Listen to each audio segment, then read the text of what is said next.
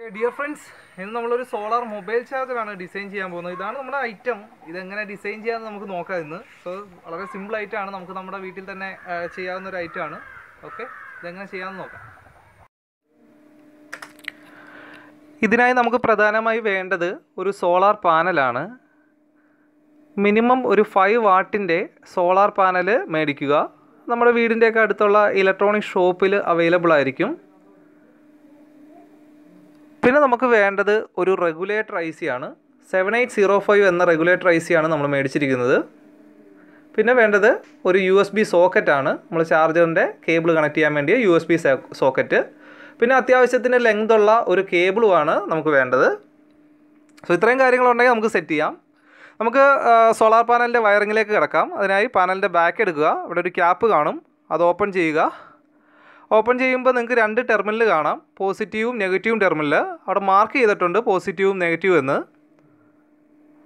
Okay, നമുക്ക് നമ്മുടെ വയറിൻ്റെ എൻഡുകൾ ഇവിടെ കണക്ട് ചെയ്യുക. ആദ്യം റെഡ് എൻഡ് പോസിറ്റീവിലും സോൾഡർ ചെയ്ത് വെക്കുക. ബ്ലാക്ക് എൻഡ് നെഗറ്റീവിലും സോൾഡർ ചെയ്യുക. ഓക്കെ, സോ ഇത്രയും ചെയ്തിട്ടുണ്ടെങ്കിൽ നമ്മുടെ സോളാർ പാനലിൻ്റെ വയറിങ് കഴിഞ്ഞു. ഇനി നിങ്ങൾ ഈ ക്യാപ്പ് കവർ ചെയ്യുക.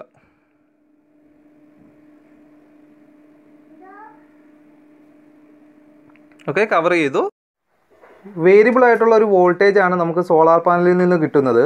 അത് ലൈറ്റിൻ്റെ ഇൻറ്റൻസിറ്റി അനുസരിച്ച് വേരി ചെയ്തുകൊണ്ടിരിക്കും. നമുക്ക് നമ്മുടെ മൊബൈൽ ഫോൺ ചാർജ് ചെയ്യാനായിട്ട് ഈ വേരി ചെയ്തുകൊണ്ടിരിക്കുന്ന ഒരു വോൾട്ടേജ് മൊബൈലിലേക്ക് അപ്ലൈ ചെയ്യാൻ സാധിക്കില്ല. അങ്ങനെ ചെയ്തിട്ടുണ്ടെങ്കിൽ മൊബൈൽ ഡാമേജ് ആകും.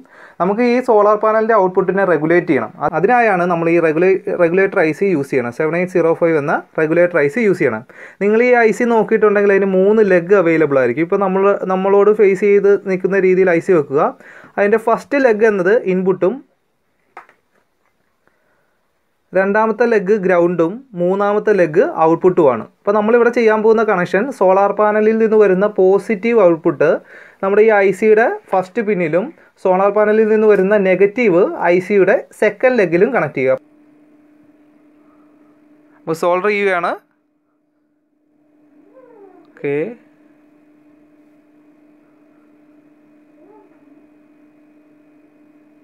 നമ്മുടെ കണക്ഷൻ കഴിഞ്ഞു. സോ ഈ റെഗുലേറ്ററിൻ്റെ ഫസ്റ്റ് പിന്ന് സോളാറിൻ്റെ പോസിറ്റീവ് ഔട്ടും, റെഗുലേറ്ററിൻ്റെ സെക്കൻഡ് പിന്ന് സോളാറിൻ്റെ നെഗറ്റീവും. പിന്നെ നമ്മൾ ചെയ്തിരിക്കുന്ന നമ്മുടെ USB സോക്കറ്റിലേക്കുള്ള കണക്ഷനാണ്. USB സോക്കറ്റിലേക്കുള്ള പോസിറ്റീവ് വയറും നെഗറ്റീവുമാണ്, അതായത് ഗ്രൗണ്ടുമാണ് നമ്മൾ തേർഡ് പിന്നിൽ നിന്നും സെക്കൻഡ് പിന്നിൽ നിന്നും എടുത്തിരിക്കുന്നത്. ഇനി നമുക്ക് USB-യിലേക്ക് സോൾഡർ ചെയ്യാം. അതായത് റെഗുലേറ്ററിൻ്റെ തേർഡ് പിന്നും സെക്കൻഡ് പിന്നുമാണ് നമുക്ക് USB-യിലേക്ക് കണക്ട് ചെയ്യേണ്ടത്. തേർഡ് പിന്നായ പോസിറ്റീവ് ഇങ്ങനെ നമ്മൾ USB വെക്കുകയാണെങ്കിൽ അതിൻ്റെ ഏറ്റവും നമ്മളോട് ചേർന്നിരിക്കുന്ന ആ ഒരു എൻഡ്, അതായത് ഫസ്റ്റ് പിന്നിലേക്ക് റെഗുലേറ്ററിൻ്റെ തേർഡ് പിന്ന് കണക്ട് ചെയ്യുക. അതായത് നമ്മുടെ റെഡ് വയർ. ദെൻ ലാസ്റ്റ് കാണുന്ന പിന്നിലേക്ക് റെഗുലേറ്ററിൻ്റെ ഗ്രൗണ്ടും കണക്ട് ചെയ്യുക. സോ നമ്മുടെ കണക്ഷൻ കഴിഞ്ഞു.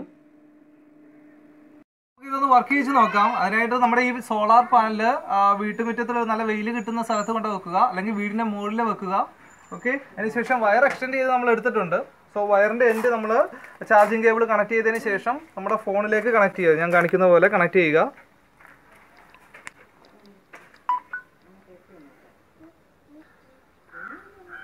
ഓക്കെ, ഇപ്പോൾ നമ്മുടെ മൊബൈൽ ചാർജ് ചെയ്തുകൊണ്ടിരിക്കുകയാണ്. ഈ സോളാർ പാനലിൽ നിന്നാണ് നമ്മുടെ ഫോൺ ഇപ്പോൾ ചാർജ് ആയിക്കൊണ്ടിരിക്കുന്നത്.